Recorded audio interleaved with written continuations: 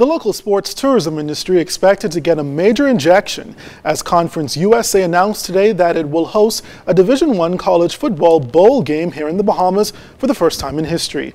The Bahamas Bowl will be played next year, December, at the National Stadium, and local officials are hopeful the game will cement the country's reputation as a premier collegiate sports destination.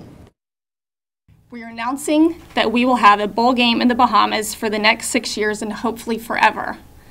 The teams will come from these 5 conferences who represent every geographical location in the United States.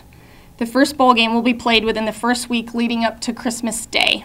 We are assured that the Bahamas will be great benefits from this collaboration with our partners, and we hope that at the end of the day, when we become the sports capital, which we're working furiously towards, we will have more than just NCAA football coming to the Bahamas, but we'll have other NCAA sports coming.